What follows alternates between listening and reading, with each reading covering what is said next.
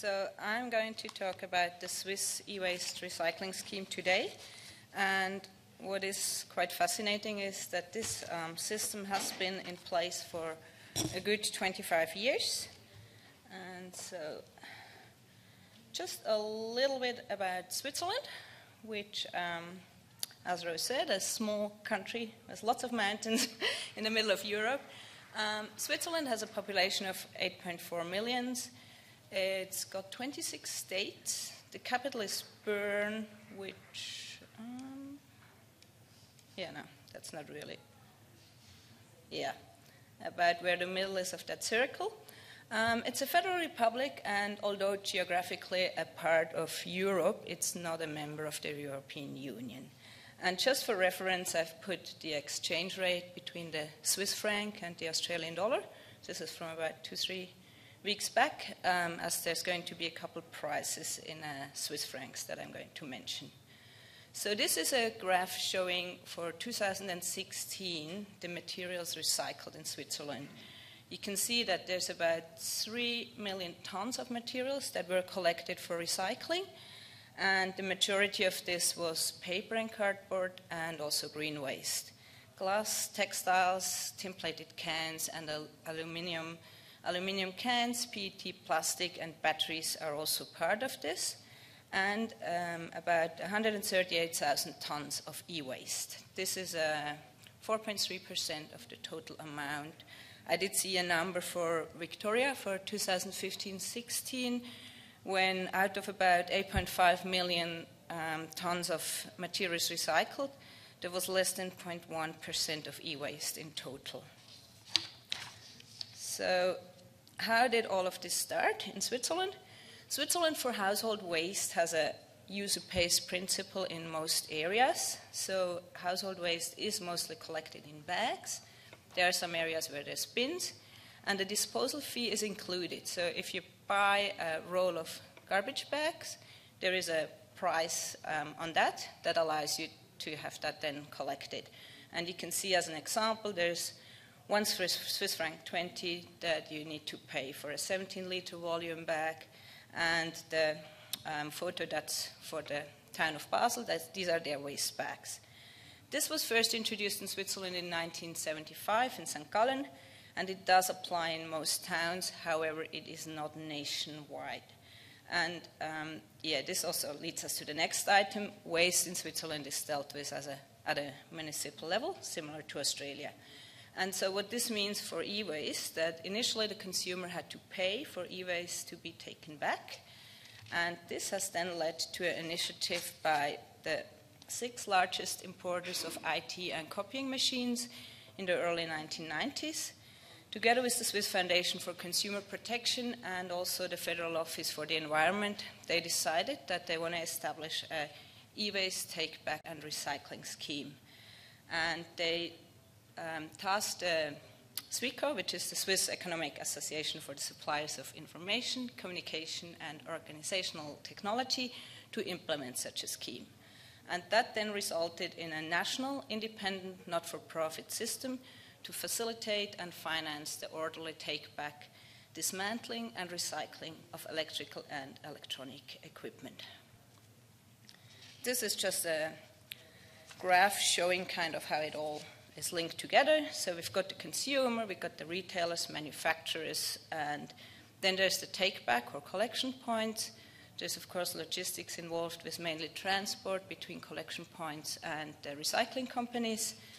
And in Switzerland, there's 3 different organizations that do run the scheme. This is due to historical reasons, how the scheme was first established. We've got SWICO Recycling, which is a not-for-profit system founded in 1993, and they operate in the area of informatics, consumer electronics, office, communications, graphics industry, and also measurement and medical technology. They started with 6 members, so these were those 6 IT and copy machine who got together, and nowadays they've got 500 companies that have signed a convention, and with that pledge that they'll work under the scheme. The other organization is Sense, or its official brand name Sense e-Recycling, also a not-for-profit organization, was founded in September 1995, and this covers all the electrical and electronic household appliances. This scheme has 700 contract partners, and that includes retailers, manufacturers, and importers. There is, of course, an overlap, so a lot of companies, a lot of retailers are members of both schemes, as they do cater for both these markets. And the last one, which is also how this scheme was introduced, or how the, let's say, regulation behind it was changed. In 2004, there was a revision of the regulation behind the scheme, and that asked for lamps and illuminants, light-saving bulbs to be included. And that's when the Stiftung Lichtrecycling Schweiz was founded, and they have 330 retailers, manufacturers, and importers that do participate in the system. The sale of regular incandescent light bulbs is prohibited to households since 2012, as it is in many other countries, and including Australia. Nowadays, only shockproof bulbs can be sold, and only to the industry and commerce, but there's a bit of a loophole. Especially online, people can still buy these bulbs, unfortunately.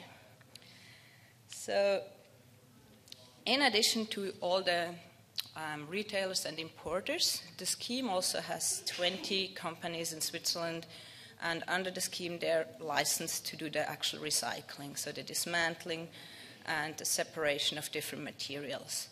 There's 2 companies that are specifically licensed for photovoltaic systems, and out of this scheme, together with all the other recycling of the glass and of the textiles and of the aluminium and all these things, a new profession has emerged. At this time, there's about 100 people who do a 3-year apprenticeship to become a recyclist. And in particular, the recycling businesses who do the early staging of the dismantling of the equipment, they provide employment for more than 1,000 people with either social or physical handicaps. So these can be people who need help with work reintegration, or people who work in a sheltered workshop. So this is a bit of detail for what is covered under the scheme.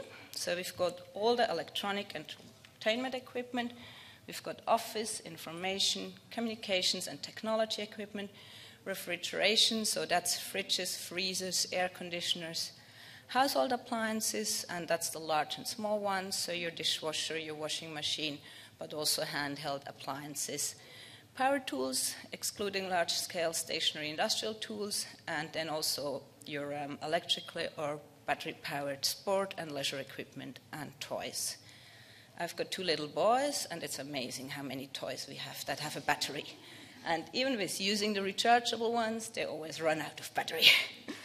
And the last group, that's the luminaires and lighting control equipment, which are also included under the scheme.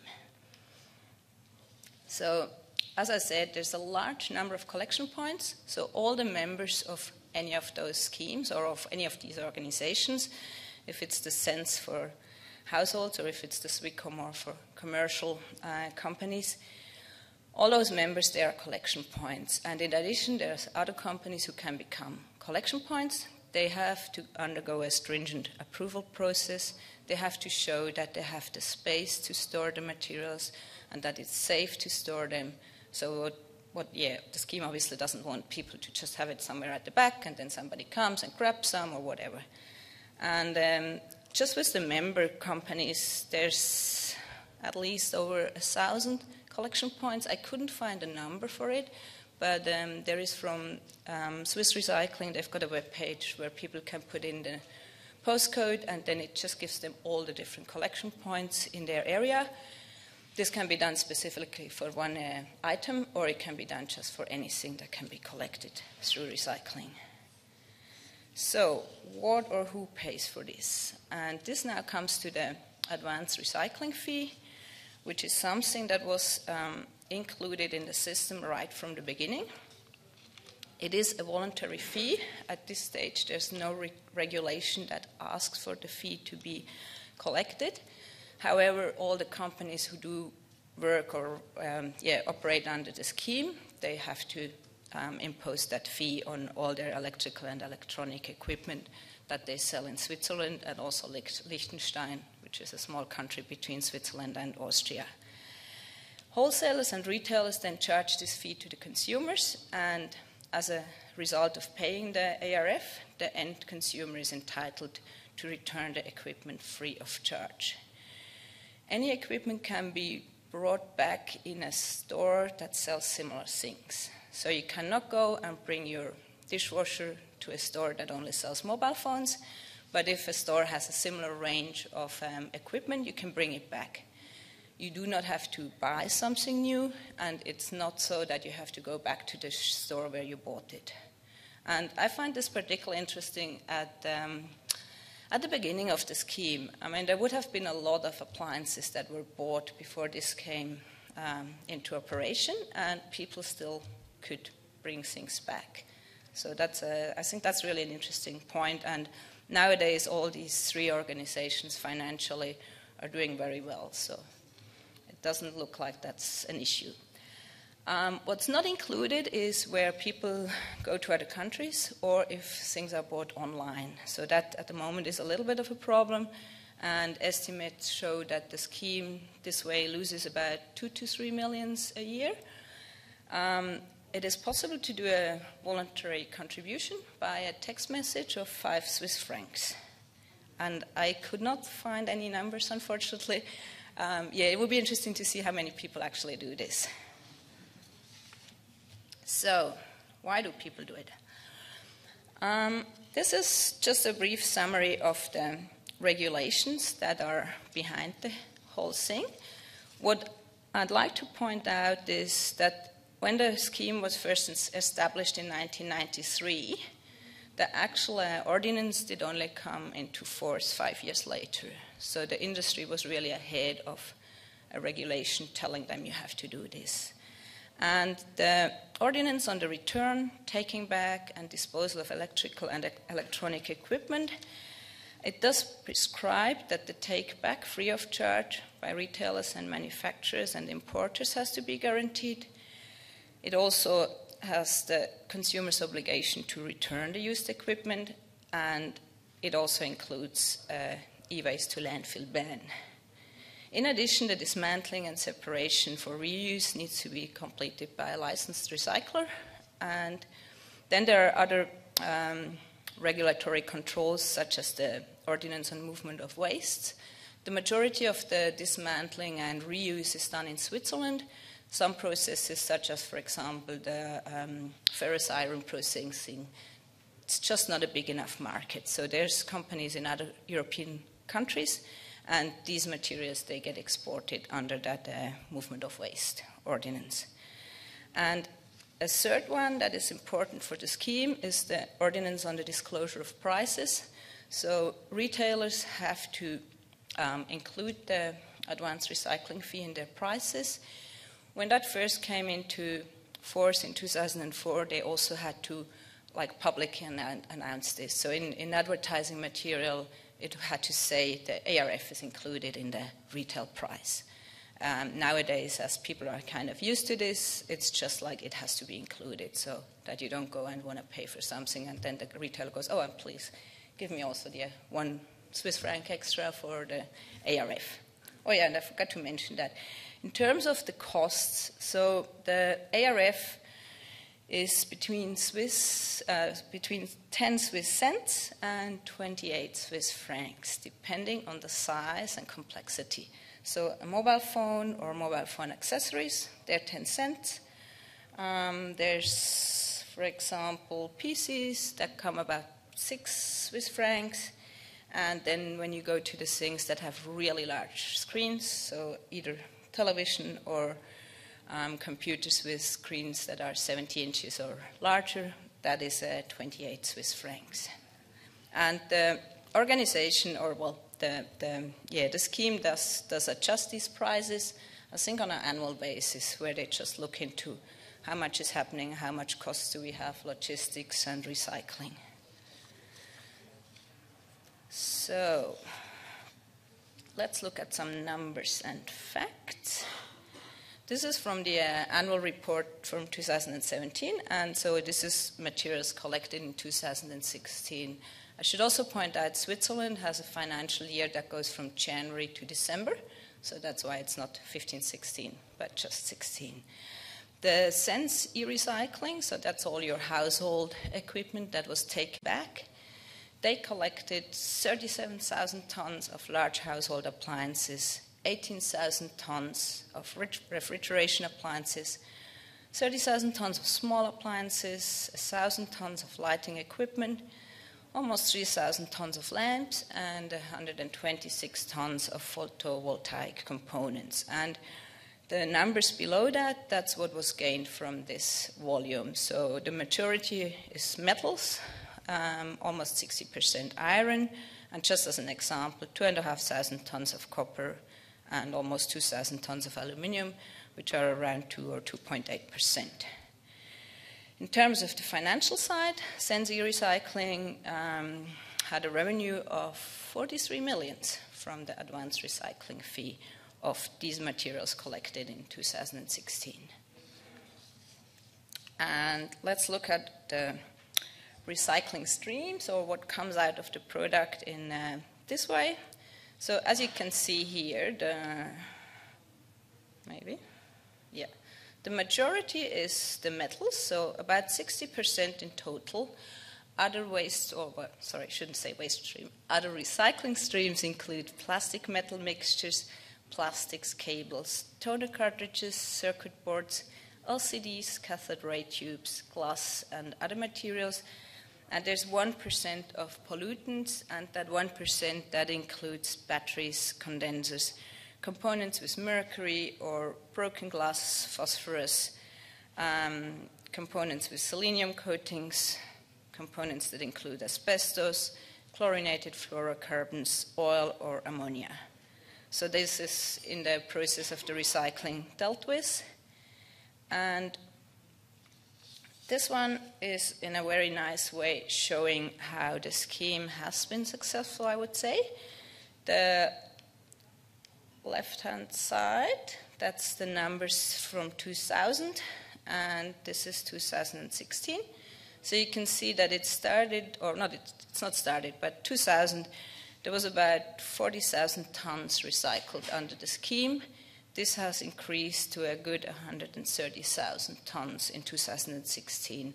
And the different colors, that's just breaking it up between the blue is the large electrical appliances, then the yellow is refrigerators, and the others are the small electrical devices, electronic devices, the different shades of green.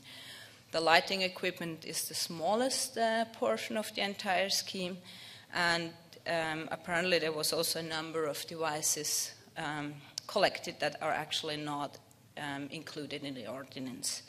However, the ordinance on the take-back is at the moment being revised, and one of the reasons for this revision is that they want to bring it up to speed with current technology and current equipment that is being sold. Very briefly. The one thing that was touched before by Spyro in terms of the data security, that's of course also an important thing that is considered in the scheme. The contract partners, they're bound by their convention signature to protect data and devices that they collect. But in addition, the scheme also advertises, for example, softwares that people can use on their equipment to delete data. And for things that have high security requirements, for example, in the finance sector or health sector, legal sector, there is laws in place that actually dictate what measures need to be taken to guarantee data security. So this one is just very briefly, and we've had a large number of talks already about Australia.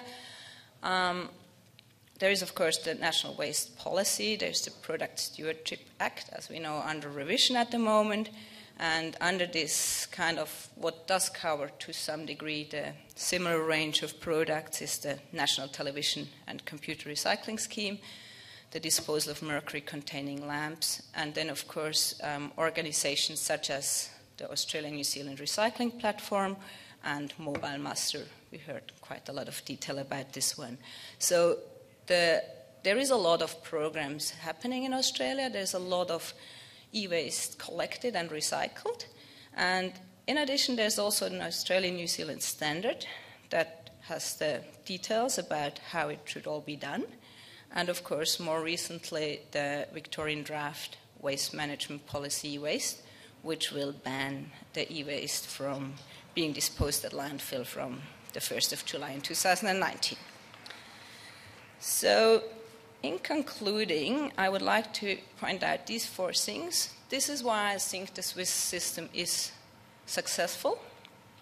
The main one is really manufacturer responsibility.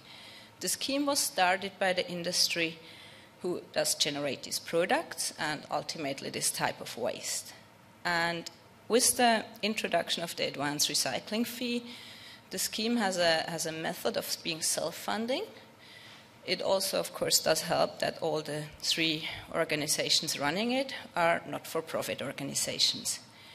The scheme is easy. People have many collection points in their area. So this results in active consumer participation.